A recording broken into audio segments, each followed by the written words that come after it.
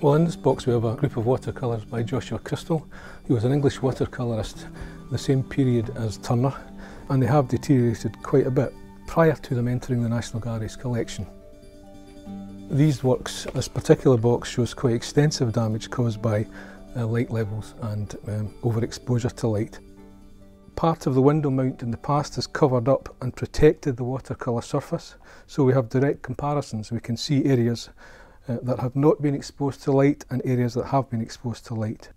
You can see it quite clearly how the light has altered the tones of not only the paper but the watercolour pigment itself.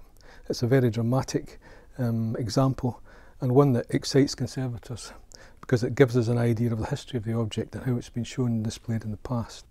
There are numerous examples in the box showing similar types of deterioration, where blues have turned to mauves and where greens have almost bleached out totally. From a pigment point of view, there are two types of pigments, organic and inorganic pigments. The inorganic ones are certainly more stable. The problem with determining if a particular colour is more stable than another is that in the watercolour process the artist tends to mix colours together so you don't get one pure colour.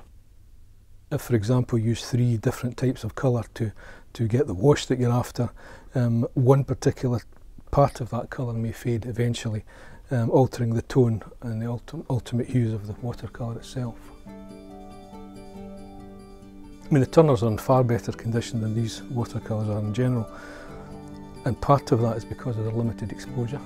As part of the bequest, we can only show them in January, and when they're not on display they're kept framed in a watercolour cabinet in a dark environment, so that there's little light exposure throughout the year as possible. That's no doubt one of the reasons why Turner's watercolours are so spectacular.